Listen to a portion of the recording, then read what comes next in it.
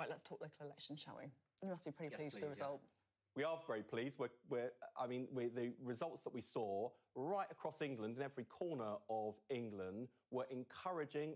Important of themselves, I should say, for those Labour local government leaders who are now going to be able to do things to deliver for their communities, having won power in places like Plymouth and Medway, as well as in the north of England as well.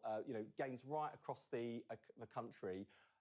I think for the next general election, Labour feels confident but not complacent. And I want to make sure that both of those things are heard because, yes, I think those results do point to enormous progress made under Keir Starmer's leadership. He's changed the Labour Party. Now he's got a hearing to be able to change the country, but there's more to do. Now, Labour have said